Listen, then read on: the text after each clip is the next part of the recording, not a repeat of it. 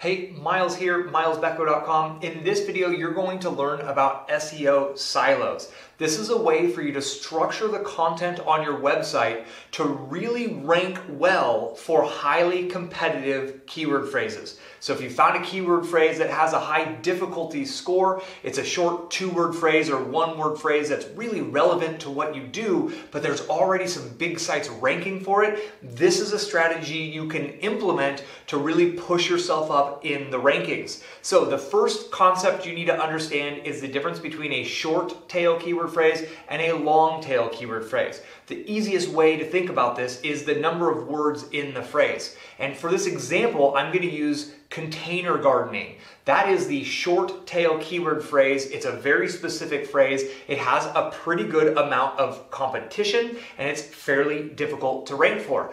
On the other hand, a long tail keyword phrase would be a 3, 4, 5, or 6 word phrase, such as how to grow tomatoes in containers. It's going to be easier for you to rank for how to grow tomatoes in containers, but you would get a lot more traffic if you ranked for container gardening. So you're going to get kind of a theory about how you can create content, and you can either create this from scratch, you can plan it out and execute it step by step, or if you've been doing a 90-day challenge, you can often look back at your past content and simply reorganize it, rearrange it in a way that kind of executes this structure as well. So the first big idea is we need to focus in what's our main keyword phrase, and then you got to create a really great piece of content on that phrase. So for this example, it's container gardening.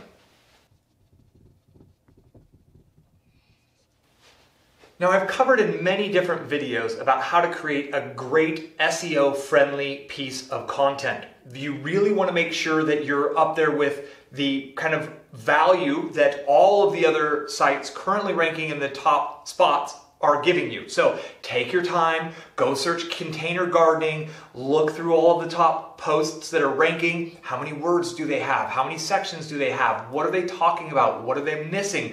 Go look at the books, look at on Amazon, go find the container gardening books, look through their tables of content. What are those core pieces of information that are required? Because Google is continuing to try to get better and better at only ranking valuable content. So if you want this to work long term, make sure it's really high quality, really valuable content. So once you have your container gardening post, then it's time to look at all of the sub posts that are going to support that. And there's a very specific way you want to kind of manage your linking, and I'm going to show you how to do that and explain why that is so important. But the first thing you want to think of are, what are these sub ideas below container gardening that you could create potentially dozens of different posts on? And I've got a few basic examples. I wouldn't stop with 3. I'm just trying to give you a clear, concise, quick understanding of how this works. So the first idea would be the top 10 blank to grow in containers. Now, I wrote the top 10 fruits to grow in containers, but you could obviously do the top 10 herbs to grow in containers. Then you could do a post about the top 10 vegetables. You could possibly do the top 10 root vegetables. So there's a lot of variation off of this little basic idea. I'm only going to write up one. You could obviously do many of them in this situation. How many do you need? Well, you keep going until you essentially lift yourself up as high as you choose to be in the search engine rankings.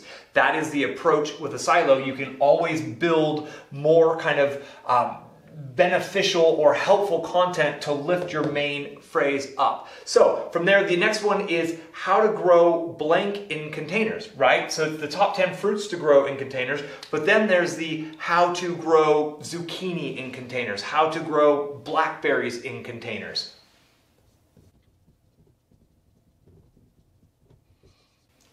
And again, this isn't supposed to be a one-off post that we're talking about. This is a framework that you could create dozens and dozens and dozens. It could be how to grow thyme in containers, how to grow basil in containers, how to grow apples in containers.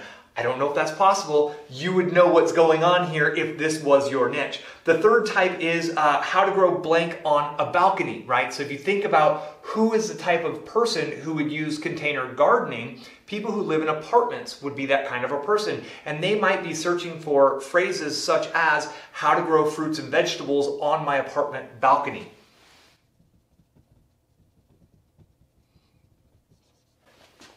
Now you want to make sure that each one of these is actually referencing a keyword phrase that gets some search volume. Because what might happen is this post might hit the #1 spot immediately, and this post could start bringing you in traffic while it helps you boost that post there.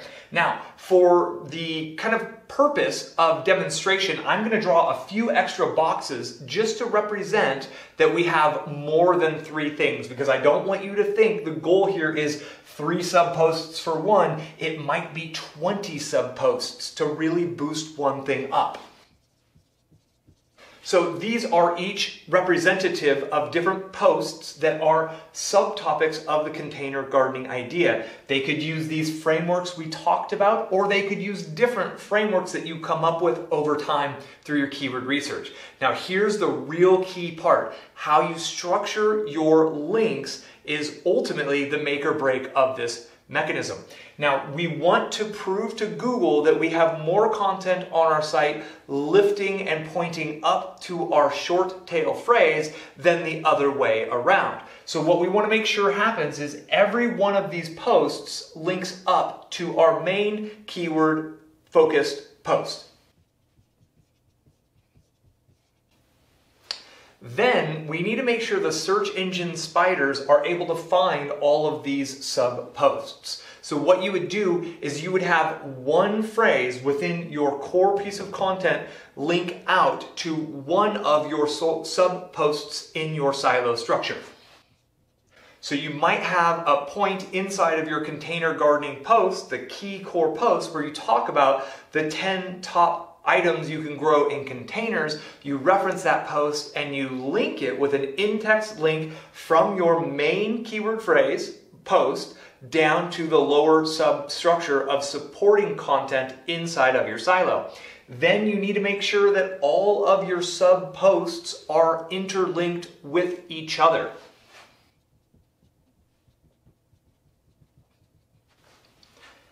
Now, these little interlinking arrows are simply designed to make sure you realize that we want the search engine spiders, those little robots that read every post you ever write, when they find your main container gardening post, they're going to come down and follow the link inside of that post and reach your substructure. This is the silo. You're introducing the search engine spiders to your lower structural content. Once they're here, you need to make sure the linking is done in a manner that they will work their way to every single post. Every time they go to a new post, they recrawl it, it drives them back up to your core content. Then they get to your next post, it drives them up back to your core content, and so on and so forth. This doesn't have to be chronological. This post could actually link to that one if it's relevant. This post could link to that one if it's more relevant. This is a very basic idea that I'm trying to convince here with a few core kind of drawn out items to make sure you get the key point, which I'm going to repeat one more time. You have a great piece of core content focused on a short tail keyword phrase that has a high difficulty score, and it really would open you up to a lot of great traffic. So you write an epic piece, then you have one link out from that piece of content to the substructure of the silo. It goes one time out. That way the search engine spiders will be able to go from indexing your core piece down to index your substructure. Then all of your substructure posts must interlink with each other. Now, this post does not have to interlink with every single post. You want to let relevance guide you in this internal linking structure, but you have to make sure that each post has at least one inbound link and one outbound link. So when the search engine spiders reach your main content piece and then enter your substructure, they get into every single one of your sub posts, whether it's 10, 20, 30, 5, 40, it doesn't matter. Every time they reach a new post, they index it, they find that link that goes back to your current post.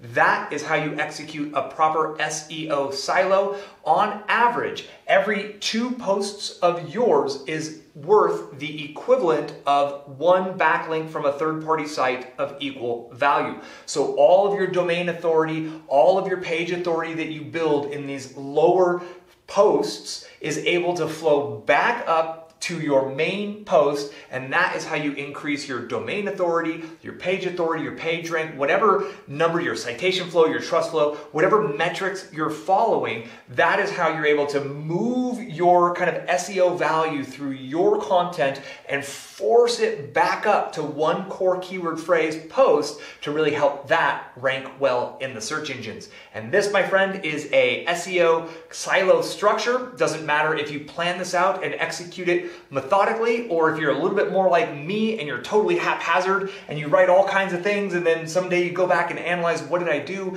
and you draw all the connections and you make it all work post creation, looking back at what you did. Either way works. What's best for you and your personality is really key to pay attention to. I will do a future video where I show you how to run an audit of the content you've created, how to identify the content that will fit well into silos, and how to actually execute this structure. But really, from a big picture, this is what you need to understand, and this is how you can create content that ranks really well for these long tail phrases, which will start bringing you traffic quickly, all while pushing up your short tail phrases to help you start to dominate for those big keyword phrases that can open you up to lots and lots and lots of traffic, and you can start outranking for some of those difficult phrases. It's a lot of fun when it works. It does take a lot of work, but ultimately that's why I teach to do a 90-day challenge. You got to do all these posts anyways. 90 days, this is, 1/10-ish of a 90-day challenge. You could do this 9 times over throughout a 90-day challenge. You would be seeing lots of traffic coming into your site. The search engines will fall in love with you when you're meticulous about this kind of a linking structure, because they'll be able to read your content, they'll be able to read the relevance, they'll be able to follow the links from one relevant post to the other, always getting linked back to the most important posts on your site that you want Google to rank really well, and that's it. So if you enjoyed this video, give me a thumbs up here. I do appreciate that. If you know someone who would get value from watching this, someone who's struggling with their rankings, feel free to grab the URL, share it with them, email it to them, embed it, put it in a group, do whatever you do. I appreciate the engagements. Any questions about this, get at me in the comments. I'm happy to connect with you in the comments. And ultimately, be sure you subscribe. I got another video coming out in a couple of days. And also, when I finish the audit that I'm currently doing, I'm neck deep in spreadsheets right now, doing an audit to show how to physically do this next level from this theory down into actual practice. Just be sure to subscribe so you get notified when that video comes out, because it'll be out hopefully within about a week. All right, on that note, I'm gonna cut it. Thank you very much for your time. I look forward to connecting with you on the next video, and until then, be well, my friend.